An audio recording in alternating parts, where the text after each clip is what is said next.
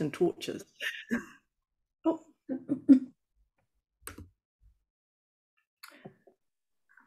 So I think, yeah, Shakarana, you were going to move on to our 3 forms of light.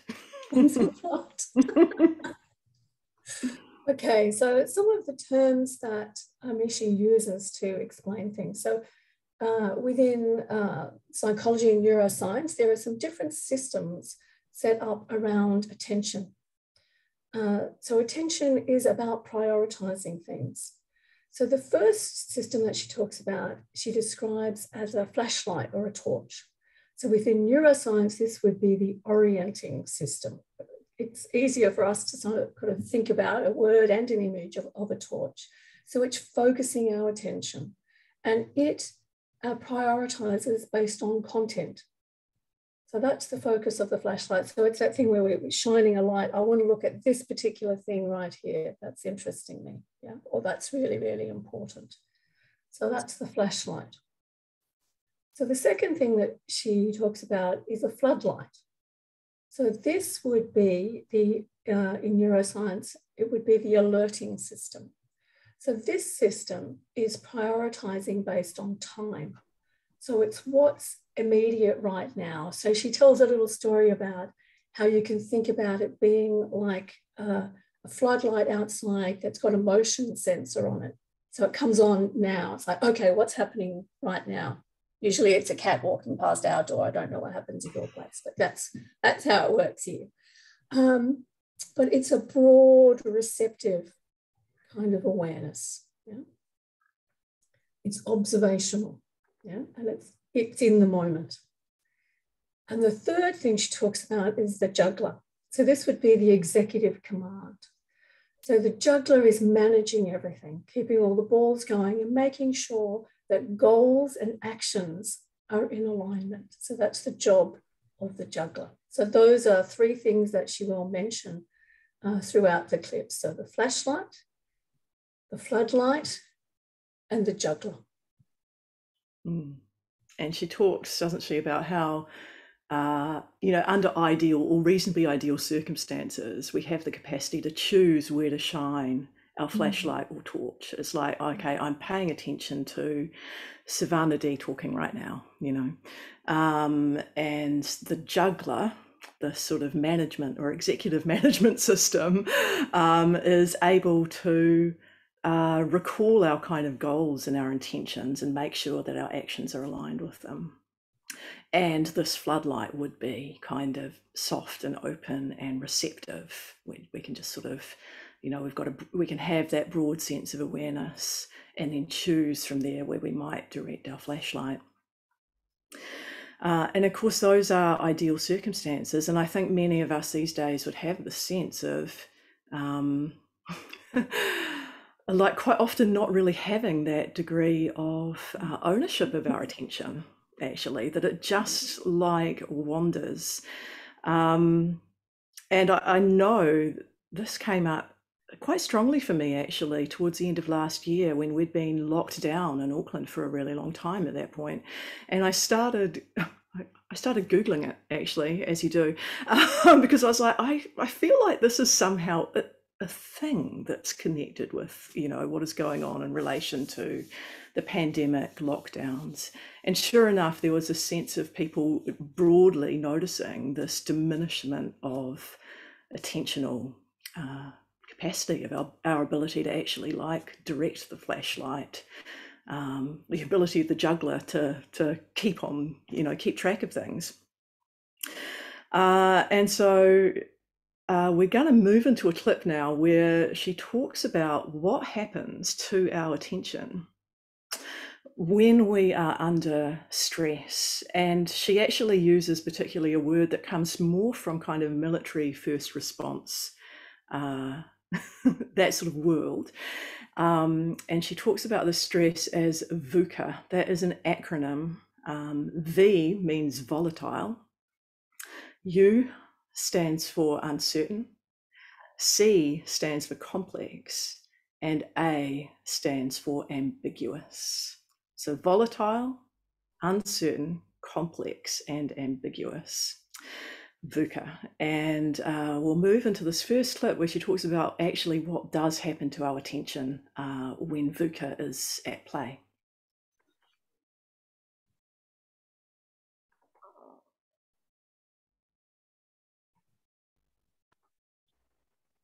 Let's put VUCA to the side for a moment. You can decide where you want to walk. Where you want to point the flashlight. Let's say you're walking down a darkened path. You want to direct it toward the space in front of you so you can maneuver. Yeah. But if there was a weird sound or a strange sound or howling or something like that, you're going to take that flashlight and immediately direct it to where you thought the sound came from. Very healthy and normal thing to do. So it has the capability of directing, but it can automatically be pulled or yanked as well. And so these features, that's when I said that under VUCA circumstances, you can't keep it steady. It could be that it's constantly being pulled in these other directions by external stimuli or internally generated stimuli. Yeah. And those, by the way, would be people that we might even describe as having attention deficit disorder. They cannot keep the flashlight steady. Okay. But in the context of something like depression, for example, the flashlight is now stuck on certain kinds of mental content, and it cannot extract itself away when it needs to be doing something else. So it could be depressogenic or negative thoughts. It's stuck on there. So both of those would be kind of examples of distractibility, but definitely dysfunction. And we see the same thing with these other two systems. Under these VUCA circumstances, the floodlight is not just like broad and receptive to what's going on in the moment, but it's hypervigilant. You have that sense of the need to actually prepare yourself for something in everything you do in your life. And this is what we often see with anxiety and post-traumatic stress disorders, that amped up floodlight on everything, almost blinding you, is what's experienced. And then finally, under these kind of VUCA circumstances, the juggler is not keeping all the balls in the air. The balls are dropping. You can't maintain goals. You can't shift when there's an update required. And you certainly cannot ensure that your behavior and your goals align.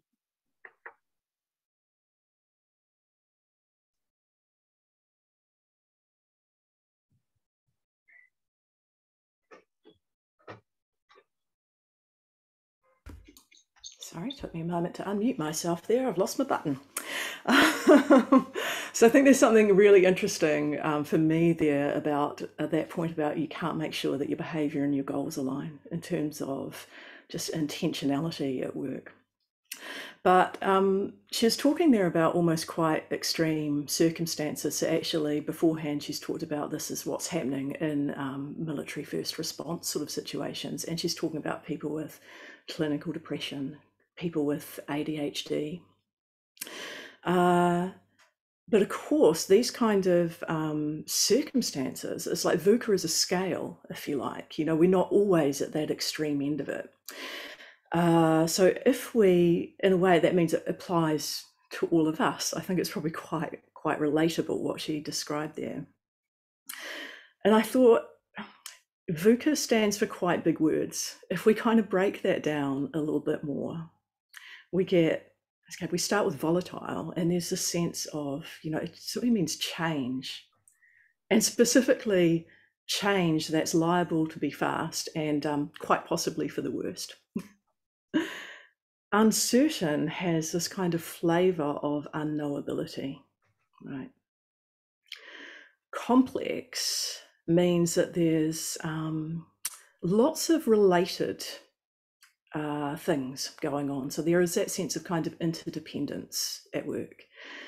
And ambiguous, meaning things aren't black and white, you know, like whatever is going on is open to potentially multiple interpretations. So when we get into change, sort of unknowability and interdependence, it's starting to sound a lot like the marks of conditioned existence, you know, just the nature of the world in which we live. So in a way, we have this capacity to be in VUCA all of the time.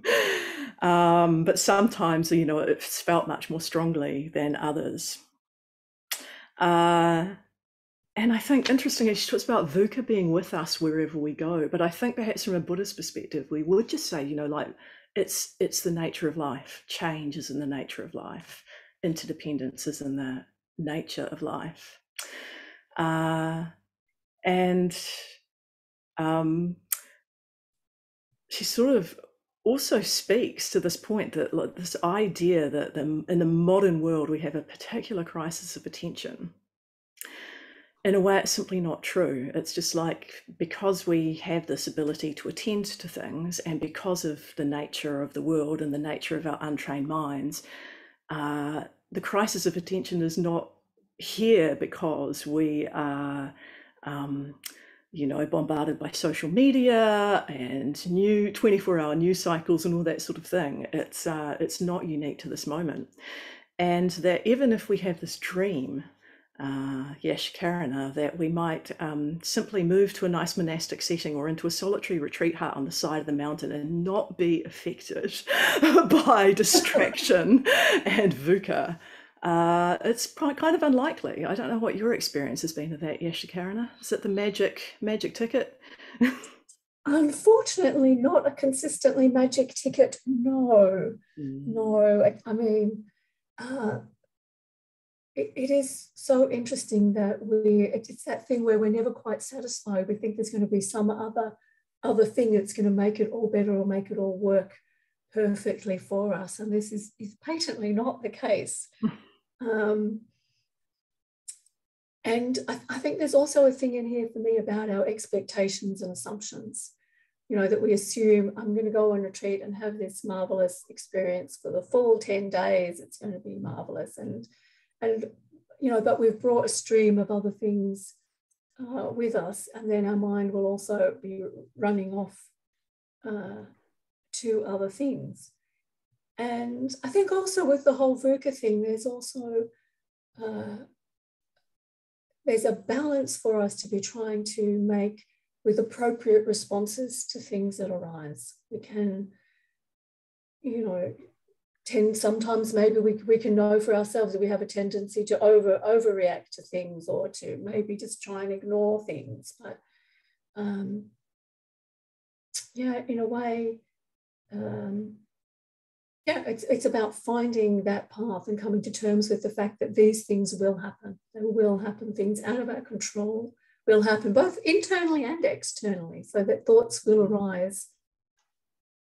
And that's the nature, in a way. Like uncertainty and change are of the nature of life, and it's of the nature of our attention when that is particularly there's particularly strong experiences of that. It's of the nature of our attention to kind of degrade a bit, if you like. And then she also talks about this thing that there are things that we can do, and particularly that, like, maintaining daily mindfulness practice or meditative practice is like keeping our fuel tanks, or the fuel tanks of our attention, kind of topped up. And she talks in her book, in fact, it's in the title, 12 minutes a day. And to be clear, she is absolutely saying that is the minimum to get any actual observable benefit in the lab. So ideally you would do much more, but like 12 minutes of practice a day would help keep your attention in slightly better shape. And then there are kind of things we can do, because we're always going to have, in a way, internal chatter. We live in a world. We're not in a monastic setting. We're not living a contemplative life in the traditional sense. It's like we are actually dealing with deadlines, probably, in our work. So there are other things that we can do in the moment. And Yashakarana and I particularly like the way she explained kind of practicing when we become aware that we are being completely pulled by distraction and our attention is suffering. Do you want to say something else about that, Yashakarana? No, look, I think we can move to the other clip, just to say that this is one of those occasions in the world where more is better.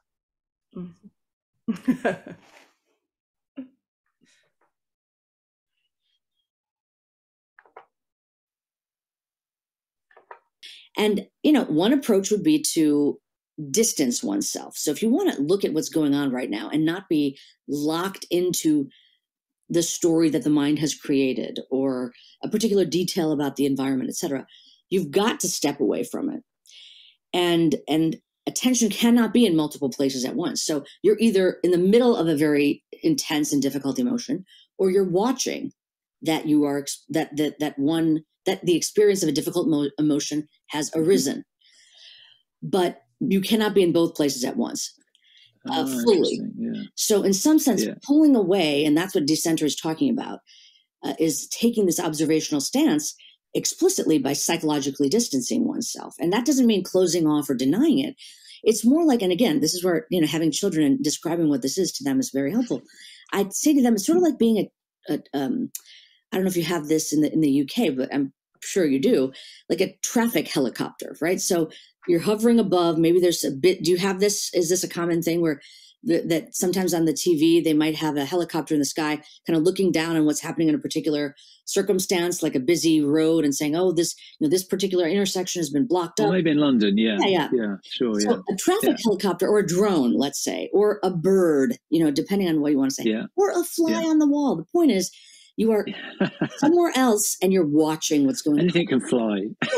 A fly, a bird, a drone. It's just, there's so many different ways that you could approach this, but the point is, there is a distance between the experience as it's unfolding and a reporting of that experience in a kind of third person or objective manner. So it would So if you're aware that you're stressed, you can't be in the middle of stress anymore, because by definition there's distance, and therefore you're, in a sense, this is what you mean by decentered. You're not centered anymore in the middle of that stress. You're observing it from above, and therefore in that sense you're not stressed in that moment. Well, you are going to be, you are and you aren't, right? So you're basically, if you think about what kind of at a granular level would happen, you're in the middle of a very overwhelmed situation. You've got a deadline, you can't make it, and you feel that like, I'm never going to get this done. That internal chatter starts building up, and then you're so lost in the internal chatter that you're not even doing the thing that is the cause of that stress, which is getting the project done, right? So you see that you're in a loop, like you're stuck, you're overwhelmed, you're almost paralyzed. And so then that would be the moment to say, maybe I need a little bit of distance here. And so the distance would be not denying the moment. It's just taking a little pause away from that direct experience of it and saying, what is actually going on in this moment? Amishi is feeling that she will not make this deadline. Amishi cares about this deadline. She's feeling whatever. She's feeling tightness in her jaw, or her heart's beating faster. I'm using a third person perspective. So because I'm watching it, I'm the reporter watching what's going on. I'm describing it factually, I'm not justifying, conceptually elaborating. It's like, if I weren't me and I had to see, if I was watching the situation, what could I say is going on? If I were, just taking a kind of a raw data of the experience.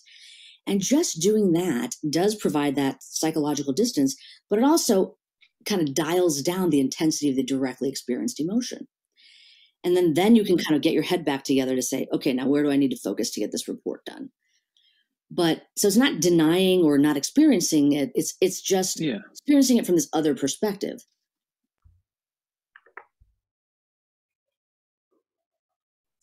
Yeah, so it's such an interesting way, I think, of taking ourselves out of the middle of that kind of situation. That's kind of like an overwhelm that she's describing, to actually take that step back.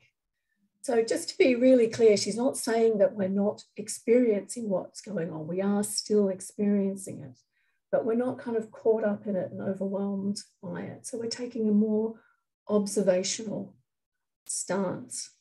I think it's really interesting. We both thought it was really interesting that she talked about it in that third person kind of way, to help us take that little bit of space, get a little bit more space back to describe, Yash Karan's feeling a little bit anxious here on Zoom with all these people looking at her from little boxes. It's that kind of feeling to it. And it's just so important for us to be able to take that little pause, take that little space, and to find ways of doing it. And I do think that approach is really useful. One of the other really interesting things that she said there is basically speaking about what's the word I'm looking for? Anyway, the fact that multitasking isn't really a thing, that we can't have our attention in two places at once fully. So that's what she said. She adds that word fully. Yeah, because actually what we're doing is we're task switching. This one. Our attention is jumping from one to the other. Yeah. So I think that has, that would be really important, if people could be a little more aware of that. I think even for myself, I think I've really got, and I thought, saying that you can't be in two places at once, I thought that was very generous, because I'm pretty sure that sometimes I think I can actually do way more than two things at once. It's true. I love the language of task switching, actually, and even you doing that kind of makes me feel exhausted. It's like a new thing when the brain gets, when we talk a lot, I think, within True Hatton about feeling full up. We'll even say it on retreats sometimes. It's like, everyone looks a bit like they're full up. Let's just, do something simple, or just sit or something. And there's that sense of, oh, yeah, you get full up doing that. Yeah. So, speaking of fill up, in a way, and this is a wild transition in a way, she says some very, very interesting things about memory, and specifically as attention being the doorway to memory. And here she introduces another image, which is of the mental whiteboard. And I quite like that. It's like, so, if you think about whiteboards, they've got limited space, right? You ask people in a class, for instance, we ask them to call out things, and eventually you run out of room on the whiteboard. And she talks about being, if anyone's a sort of computery person, the whiteboard is a bit like a temporary scratch space before things get encoded or committed to memory. And she does point out that she's talking in very simplistic terms for those of us who are not neuroscientists. There are, cases that don't fall into this. So the question is like, how do things get written onto the whiteboard in order for us to recollect them in a way? They get written by being the kind of focus of our consciousness in the moment. And I think that's really important, because actually, if you think about us kind of thinking that we can be in two places at once and task switching a lot, it's like, one, really, do we have any particular focus? What's happening there? But importantly, it means that, like, if you're sitting here now listening to me talk, but actually what you're really doing is kind of ruminating or going over and over in your mind, say, an argument you've just had with your partner or a friend or something like that, where your consciousness, where the focus of your attention truly is on that rumination. So you're not going to remember, really, the chances of you remembering anything I'm saying right now are next to nothing, because what's being written to your mental whiteboard is whatever the rumination, whatever that thought train is in your head, you're writing that over and over and over again, and you're filling up the whiteboard.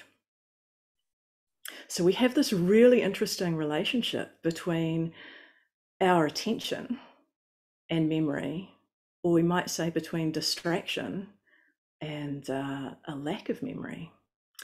I think this brought to mind for Yashakarana a particular Rumi poem, which... Yeah, because what she's also saying is that if you're not fully present to a moment, then you're not going to remember it. So that's the point that in this Rumi poem. And it says, "Do not look back, my friend. No one knows how the world began. Do not fear the future. Nothing lasts forever. If you dwell on the past or in the future, you will miss the moment." It's putting it in very simple but beautiful terms, isn't it? And we miss the moment all the time. There's a lovely part in the interview between Amalavendra and Dr. Jar, actually, where they're talking about how if you think that capturing a photo will be a substitute for being present, it's like it won't work. You'll end up with a picture, but you won't have any kind of, in a way, memories associated. You know, if you've ever checked through your holiday snaps, for instance, and you're like, oh gosh, it's another picture of a beach and a tree, but which one? Who knows? Why did they take this? You know, you're probably just sort of in a bit of default, like, capture the moment mode. I think too, there's something really, you know, the obvious link here is a sense that mindfulness in a way is like always involves a sense of being able to recollect our purpose and recollect what's going on. So of course this training ourselves to learn to come to be more present and yeah, is just so important. But interestingly, she doesn't go on to say that this mental whiteboard as such, it's not just affecting our memory. So it supports our memory in a lot of ways, but it also, her research is kind of showing that it affects our mood, our emotional reactivity, and also a sense of what she describes as kind of like buoyancy in the mind, or a sense of like positivity. Buoyancy for me sort of, yeah, implies that positivity, but also kind of flexibility in a way. So there's something about this whiteboard filling up that is going to negatively like impact those things, which I think is really, really interesting. And so again, like what she has this beautiful way of talking about what we do to like clear or keep some spaces on this mental whiteboard, so to speak. Yeah, so the whiteboard is supported by something she describes as white spaces. And the white spaces are also supporting our memory. So we're just about going to play another clip, but she does refer to something that was spoken about just before that, which was an example that was given about being in the queue at the supermarket. And for some people, that might be a cue to whip out your phone or you know, check something. But actually, it's an opportunity to just be in the space and allow some, you know, your mind to wander in a positive sense. So we'll play the clip and she'll explain to us a little more about white spaces.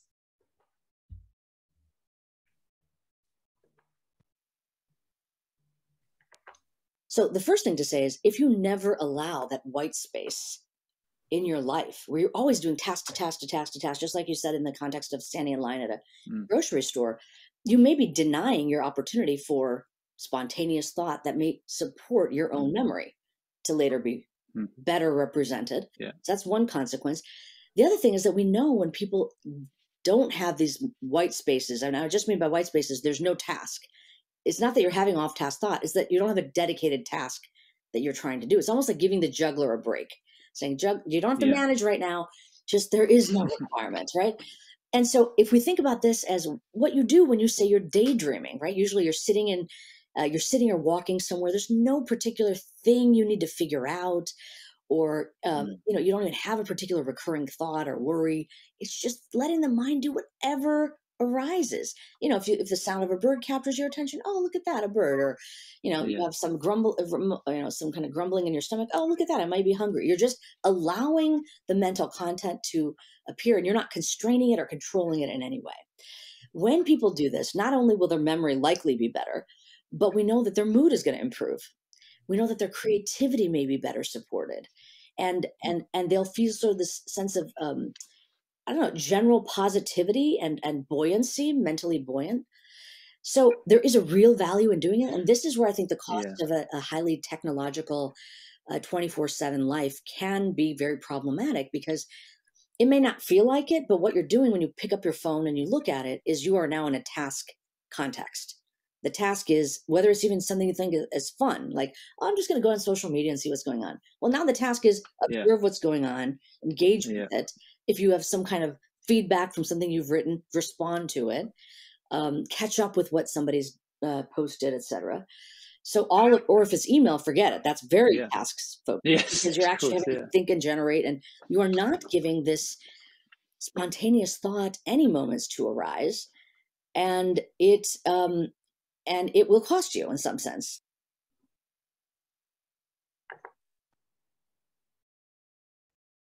So there's in a way, it's a little challenge for us, isn't it, to see if we can find some more white space in our lives. I mean, she has a list of things that people might do. When Suvana D and I were talking about this, I kind of said, well, actually, how many times do we go on retreat and we fill up the space with reading a very worthy book while we're on retreat? Whereas we could maybe take that space to just be and let whatever's going to arise from whatever we've been doing and experiencing on retreat arise. So even, sometimes we could be filling up those potential white spaces with something that could be very kind of worthy or useful, but to also give value to just having that space. She also describes things that we can do, so in terms of procedural activities. So that might be, for example, going for a walk. But she's also really clear, I think it's really important, that there's also attitude is vital here, because going for a walk could be, even going for the same walk could be really different depending on our attitude. Are we ruminating, dwelling in the past or in the future as we're walking, or are we actually just walking and allowing ourselves to experience things as they arise on the walk? Yeah, so those kind of procedural activities can be useful, but you still remember that you bring yourself with you. So what attitude are we bringing with us? And one of the other things she mentions is activities with low attentional demand. This is one of my favorite kinds of white activities, white space times, is low attentional demand. People who know me will know that I'm a bit of a crafter. So even with something like creating something, it can be a really focused activity. I've got to have the right number of stitches, or this heel on this sock is just not going to turn out. Okay, so that's not a low attentional demand activity. But if I'm just calmly creating a beanie for charity and I'm just going round and round, it kind of calms everything. It allows everything to just fall into, it's kind of like the repetition that's echoed in the body. So like that repetition of the heartbeat, that repetition of breathing. So something that soothes us. So it's those kinds of activities. I know I've seen some people on here with pets, so it could be something like sitting, stroking a pet, something that doesn't demand a lot of mental attention. So things that still allow the brain to kind of have its own space. So these are really, really important things for us. And I think in modern life, we tend not to give them enough value and time. Yeah, I think I've never heard such good, clear reasoning for doing nothing, actually. Or embracing what Sangharakshita, the sort of founder of our community, referred to as the greater mandala of uselessness. But just like the importance, she makes it so clear. In a way, you now have a scientific backing if you needed it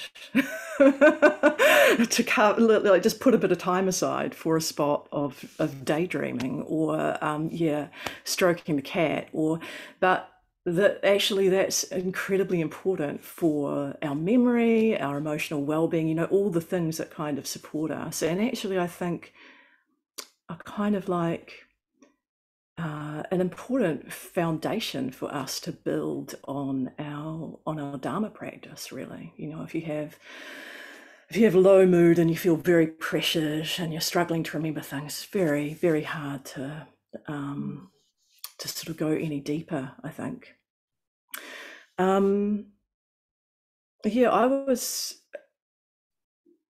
like one thing I've really enjoyed in response to this, because I know Amala Vedra in the clip talks about having put aside as a sort of preset 12 minutes a day. The 12 minutes was just a fluke, that it was coincidental that he'd picked that number.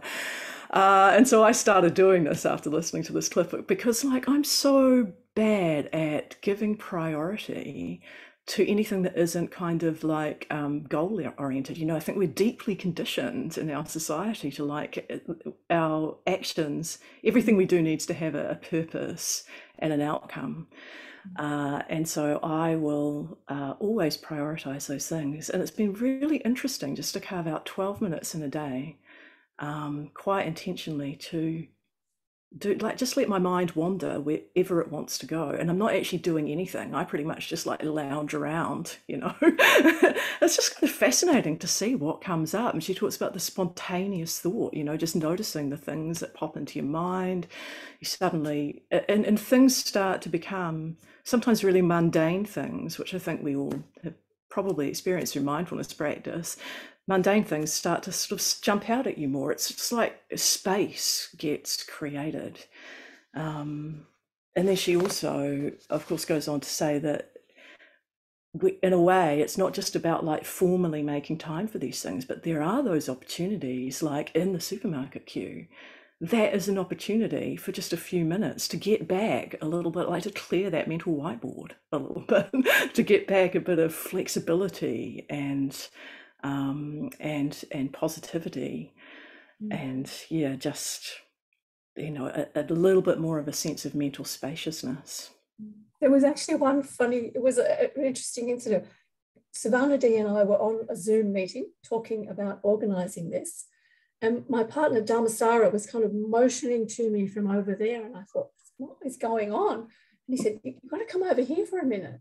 And he took me over to this other window over in the house. And there was this enormous bright rainbow with another echo of the rainbow behind. It was like, just sometimes just take the moment, just, you know, take yourself out. And then I could come back and tell Savannah D about this amazing rainbow. And then we continued on. But yeah, take the moment. Yeah. That's right. And you did very well to take that moment. I don't think many of us would under those circumstances. I'm busy. This is very important right now. In reality, the rainbow was, in fact, more important, I think. Led to more creativity. But, you know, like this, why is it so hard for us to actually give any priority or weight to kind of like just non-goal oriented, just open, useless tasks? And I find it fascinating that in a way science telling me it's useful can be a helpful prompt to practice. But anyway, so there's this wonderful part where Amala Vedra asks Amishi Jar effectively, like, you know, like, it's boring. Like, tell me, what is boredom? Have you got any insights for how to make this practice easier? So we'll go to the fourth clip now and hear what she has to say.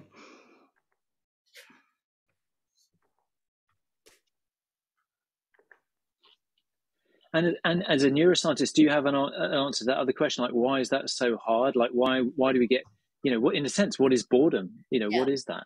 Yeah, in many ways, you know, it's interesting because people think of boredom as the cause for something, like, well, you know, it's the reason I have to stop doing this because, but I don't think that's why. I don't know. This, I mean, this is now I'm speculating.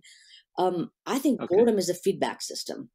So we as human beings needed some way to snap us out of what we're doing to see the opportunity costs before us.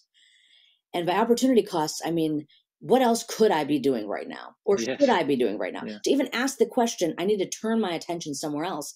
There had to be something that was slightly noxious in our phenomenology that would say, this is not comfortable. I need to switch. So why does that this is not comfortable feeling arise?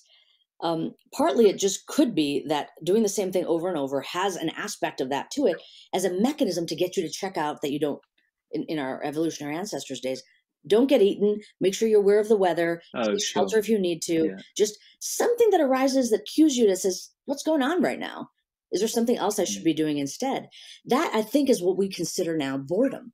Because boredom is essentially saying to us, the current situation is unsatisfactory and action must be taken. Right? So if we realize, it's the mind showing me that feedback, we can make a choice in that moment. I mean, sure, the feedback is boredom. There's nothing intrinsic in some sense about that feeling. It's just a feeling like any other. And I can question and determine what I want to do based on its arising. Yeah, I think that's a really critical point, that we can question and determine what we want to do based on its arising. I think in some ways what she's talking about here is Vedana, just the feeling tone of our experience.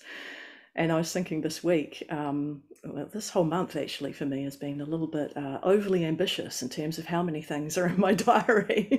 And I was sitting this week preparing for this while at the same time knowing I needed to get my car across town to be fixed reasonably shortly. And then it was in the back of my mind that I needed to organise about 3 things for an event this weekend. And so I'm trying to concentrate on listening to this interview. And at the same time, of course, my brain, it was just this like really unpleasant feeling tone, like, oh no, there's something else I'm supposed to be doing. And in just noticing that, going, like, okay, this is like it's unpleasant Vedana, basically. I was able to make a choice in that moment about whether, because under different circumstances or with a lack of awareness, probably what I find myself doing is leaping out of my seat to go and do something else. When you get that restlessness kind of creeping in, like, I'll make a cup of tea, I'll do this, I'll do this, I'll do this. And instead, when you identify it for what it is, whether it's unpleasant Vedana or like, oh God, I'm kind of a little bit bored right now, which is often just a response to sort of neutral Vedana,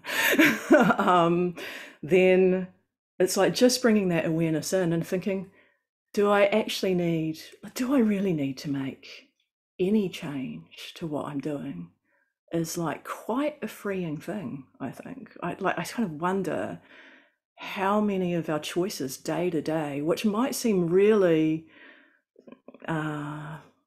like minor in the grand scheme of things. I accidentally watched 2.5 hours of Netflix when I only meant to watch one, whatever it is, those are the easy go-to examples. Like, they start to have bigger impacts in our lives in terms of what our actual intentions for our lives are, or how we really want to spend our time. There's something really interesting about this area. Yeah, it is really interesting. And also, sometimes I think we're responding, and there could be things that are maybe even unconscious, and we can sometimes kind of feel them in the body. There's something that's making it, there's that imperative to actually even get up and do something, to go and move, to get away or move closer to something.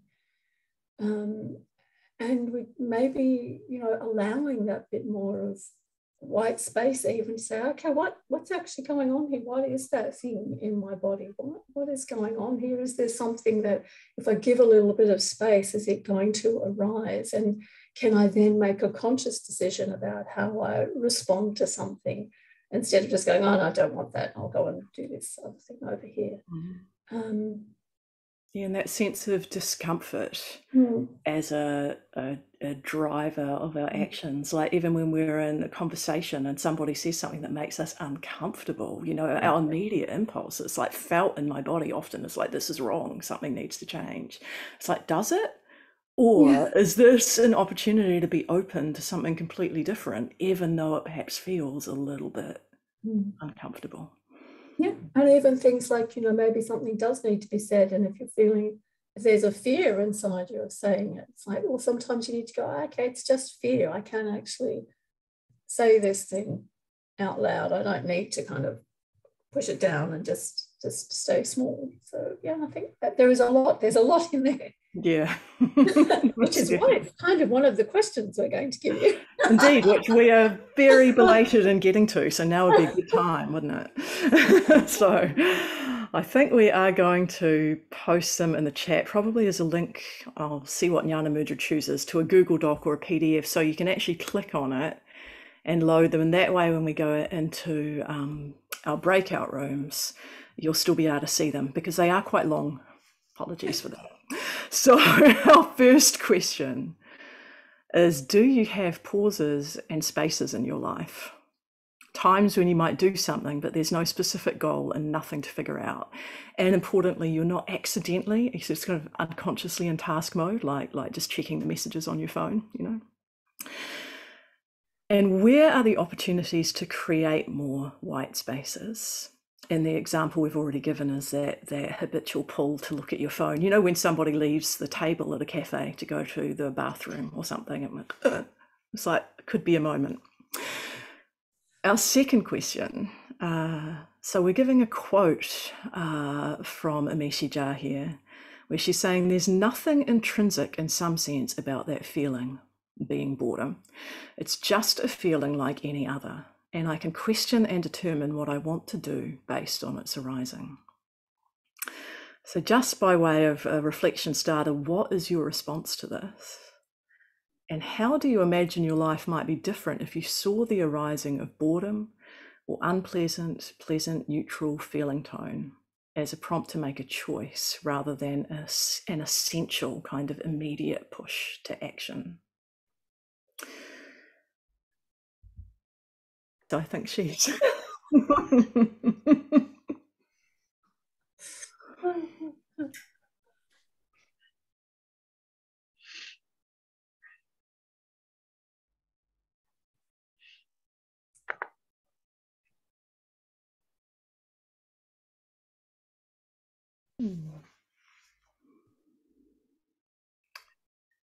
Just out of curiosity, Joe and Nagashiri, did you get prompted, did you get forced to come back, as in timed out, or did you choose to come back and you still had some time left?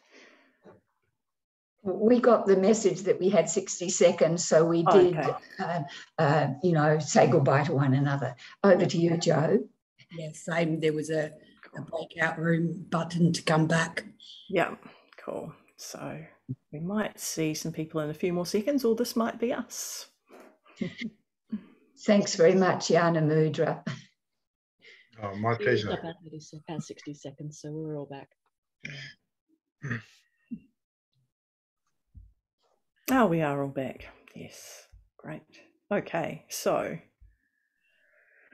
I suppose that this is a space really for questions, if there are any, and you're welcome to either put your hand up using the easiest thing for Jnana Mudra's sake is is to use the reactions button and raise your hand in the Zoom manner if you have questions.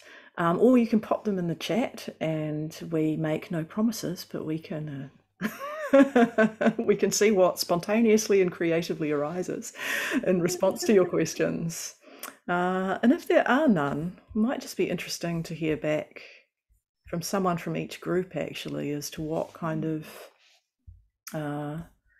what themes emerged for you in relation to this material during your breakout groups.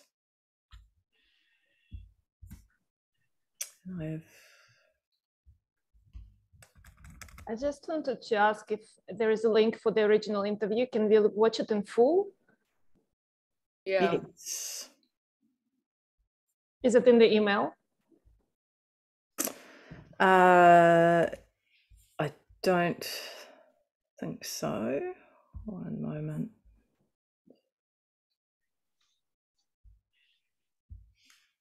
It is on the Nature of Mind website. You need to scroll down a little bit and you'll get to it. So I'll just pop the link for that in the, I can click the right button in the chat room.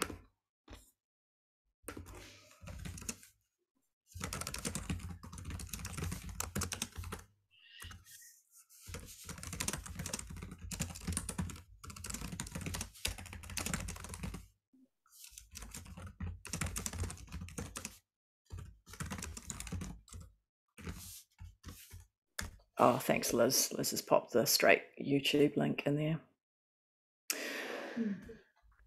Just to say, there are other interviews with her available online as Yeah. well. And of course, if you do want to see more of her stuff, you could read her book, which I haven't done, but there was a book for her. Yeah, the book is called Peak Mind, and it was very recently released, so it should be relatively straightforward to find, actually.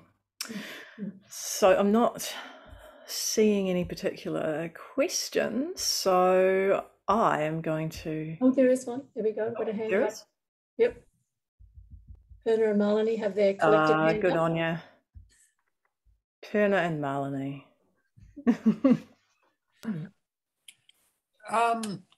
I just wondered about whether there was other ways of looking at this question of white space. One of the issues that came up in our group was, of course, well, both pain and pain management, which you might have some opinions about, but also the tendency to revert to social media in potential white spaces like public transport or gaps in the day that are enforced in some way. Well, I think to the second part of that, to some extent, like you're going to have to find motivations for practice. So I think if you did take it on as a bit of just take it on as a total experiment for like a week. Like when I am on the train or whatever your public transport is, or when I'm in the supermarket queue, I'm going to consciously I feel that impulse to pull out the phone as a matter of habit. We've trained ourselves very well to do that kind of thing. I'm going to deliberately not follow that impulse and pay attention to whether you notice like any kind of change in your experience, because I think that can ultimately be the only motivating factor that keeps us going. It's like what I noticed was that actually quite quickly I went from feeling a bit overloaded and frazzled to just a sense of there being more mental space and a bit more steady and stable and grounded, actually. So if you take that on as an experiment and then observe the effects, I think that's the only way you can deal with the pull of social media. You just have to commit to it. There's no way around it. And giving up, like giving up devices and uninstalling things, it doesn't really work long term either. So we need to find ways in our lives to do that. The first part, other ways to look at white space. You specifically mentioned pain management. And I suppose that's an interesting one where we would probably come back again to the realm of Vedana, perhaps. My thinking, Yashakarana, would be that with regards to mindfulness and pain management, what we tend to say is that, we need to allow that pain and unpleasant sort of feeling tone of it into our awareness, but we also then need to, in a way, go looking for more. Like that's not the whole of our experience. Like we can focus in on that. That's that focused flashlight, right? That's just like stuck on pain. We can sort of consciously choose to start looking for something else. And in that kind of opening up, we create a bit more space. I think that's, we open up to consciously looking for something pleasant, even if it's literally like the color of a pink jacket hanging over there in my room, is pleasant. That in itself just is that opening up again. What would you think, Yashkarana? Yeah, I was going to say, you could also even go kind of the other way with pain. It depends on your kind of pain as well. So sometimes we can have that thing where we think it's all pain, the whole back is pain, it's just pain. Whereas if we create a bit of space around that, we might then find that it's actually particular pain or in a particular spot. So then it can actually give us more choice in where we actually have a look and say, actually, what's going on in this point here? So it can kind of work both ways in a way, because it can help, that space can give us maybe more specific information that's useful to work with, you know, in terms of pain management or what's actually going on, instead of us just being sort of overwhelmed in a way. We can actually be more specific and go, okay, I'll just let me look at this point and see what's going on. So yeah, that helps to overcome that kind of sense of like subtle resistance where we're not actually very aware of what's going on. We're just overwhelmed or exactly. a bit full actually, but of what we don't know. Does that go some way towards answering your question, Berna? Yes, thank you both. That was very useful from both of you. Thanks. So Shraddhanaya, oh, hello. Hi, everybody, and thanks so much. I just wanted to, just from my own experience and also what I understand is, I think sometimes distraction is particularly very positive. And I think, I know for myself, I need to sit with myself and know what's best. And sometimes that involves creating opportunities to create positive emotion before I sit in the white space. So, and I know that's still a construction, but sometimes I think it's about having that sense of self-awareness of where you're actually up to. Likewise, I know there's understandings of sitting with pain, exploring the pain, but it may be also useful to create opportunities of building the emotion, the meta or the positive emotion before turning towards, and just having that self-awareness, in my view. I suppose from a pain management perspective, we would say that in a way that turning towards is done with a great sense of kind of kindness and tenderness. Like in itself, it is an act of meta. I do think there is a place at times for positive distraction. I think a really important thing that she's, you know, just for example, if we're in intense emotionally challenging times, or we're in intense pain, like sometimes just to say, look, I'm just going to watch a movie or whatever it is, can be a really helpful thing to do. So I don't think what we're talking about here, this is something, a flavor that really came through from Amishi Jar's work for me, is the sense of, we often tend to mistake mindfulness or attention for a sort of, in a way, the attention systems when under stress. You know, it's sort of like that, a broad, soft, open awareness, for instance, can turn into like a sort of jumpy, slightly anxious deer in the headlights thing.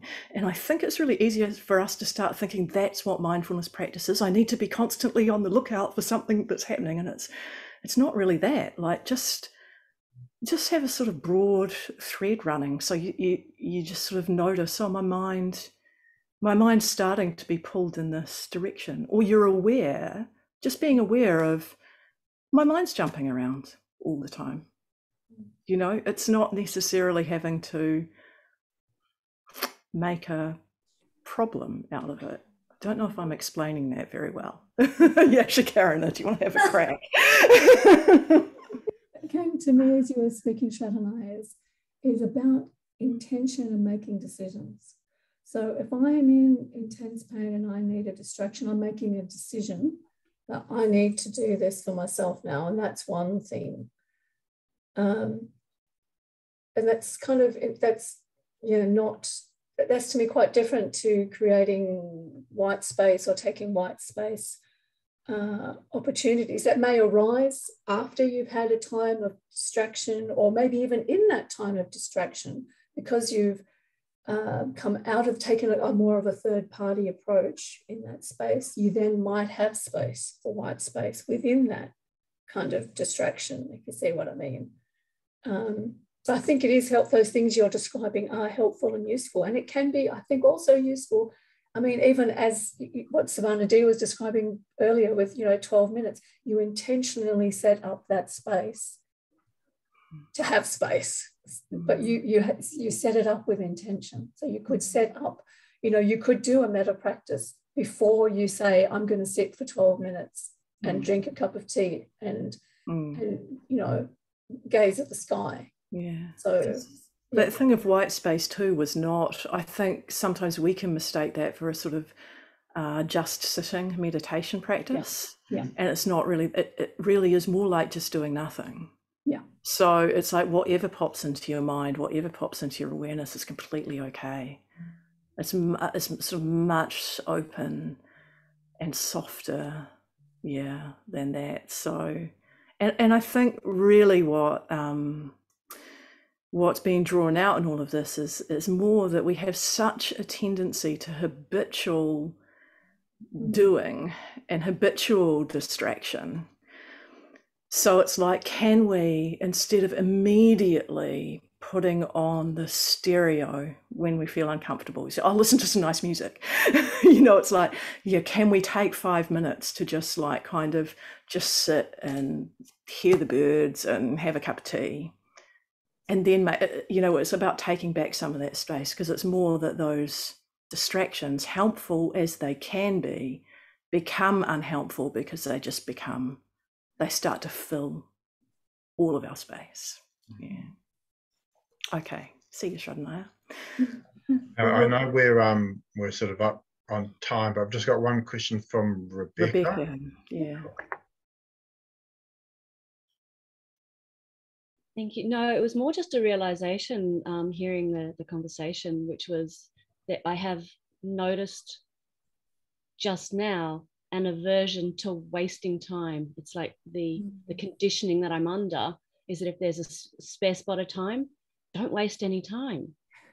And so that was just a beautiful realization. I appreciate that. Yeah. And what is wasted time? That's right. What conditions support creativity and if you're present, it's not joy. wasted. Every moment that you're present to is not wasted. I think we'll maybe we'll have to wrap where it up. does that message come from anyway? Yeah. Yep, it's conditioned. Yeah. Yana Mudra. Yeah, I think if we'll wrap it up now, and really thank you to Savanadi and Yashakarana for all your hard work, and also for everybody attending. And I have dropped in the donations link you know, into the chat, so please, if you are able to put something there, that'd be most appreciated. But thank you all, and have a lovely rest of your day. Thank you. Thank you. Thank you all. Yep, thank you, everybody. Thank you so much. Wonderful.